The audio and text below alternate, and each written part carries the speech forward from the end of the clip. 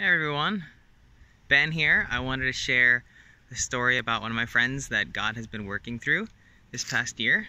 We're going to call him Ryan. So, I met Ryan through volleyball. Early this year, I started going to my local rec center to play volleyball every week so that I could meet people that don't know Jesus. And Ryan was there. I met him. We played volleyball together every week for a bunch of months, having a lot of casual conversations, and I didn't know what was going to come of it, but I was asking for my prayer team to be praying for him and for opportunities as I interacted with people at volleyball. And after about 3 to 4 months, I would say, one week, he came up to me and he said, "Hey, Ben, are you a Christian?" And I was like, "Yes, I am. Why do you ask? That's a curious question." He was like, "You're really nice, and I thought you were a Christian." And I was like, "Oh, that's great." And I didn't really think anything of it. But I asked my prayer team to continue praying for him. And the next week, 2 minutes before we start playing volleyball, Ryan walks up to me and he says, "Ben, I have a question for you. Would you be willing to help me read the Bible?" And I was like, "Yeah. What? Yes, that's what I have been wanting to do." I mean, I didn't tell him that. In my mind, I was like, "Thank you, God. You are answering our prayers that we've been praying for a long time." And I was so excited to hear that. And I was like, "Yes, Ryan, I would love to read the Bible with you." He told me the reason why is he has been struggling with some things that he doesn't know how to deal with. And he was hoping that I could help him look in the Bible to see how he could be helped. So I was super excited about that, praising God. We met that Saturday and we had dinner together and just went into some of the most in-depth, meaningful, and spiritual conversations about his life and where he has come from. He does not know Jesus yet, but he has interacted with Christians in his life and they have had a very positive influence in his life. And he asked me tons of questions about what the Bible says about various things and his struggles that he was having a hard time dealing with.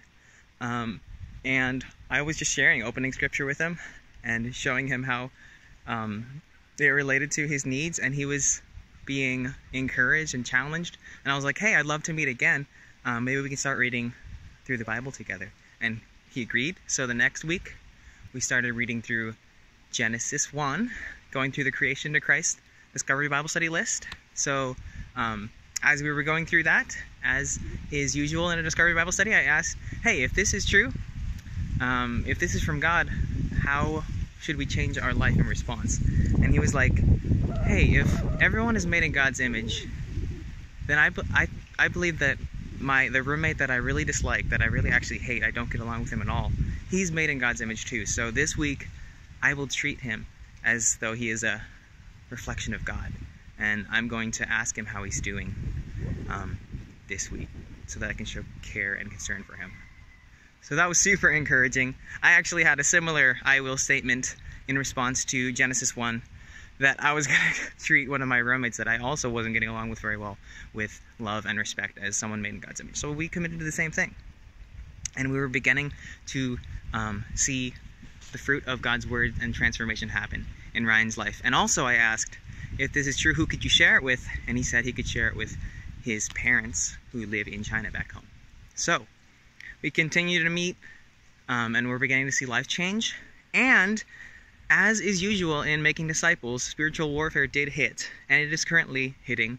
And in the form of, so we met a bunch of times, but busyness has invaded in Ryan's life, and he's fallen back into just some various struggles, especially with anger and things that he's dealt with in the past. So I would love it if you guys would be praying for my friend Ryan as I interact with him week to week.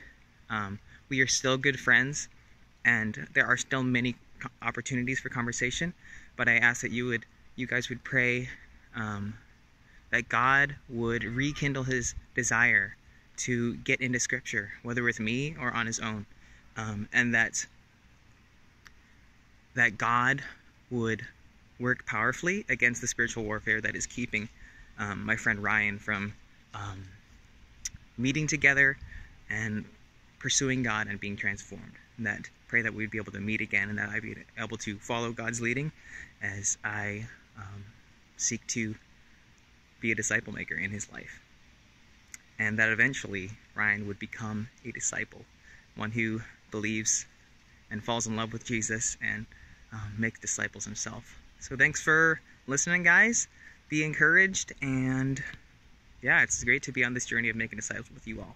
So God bless.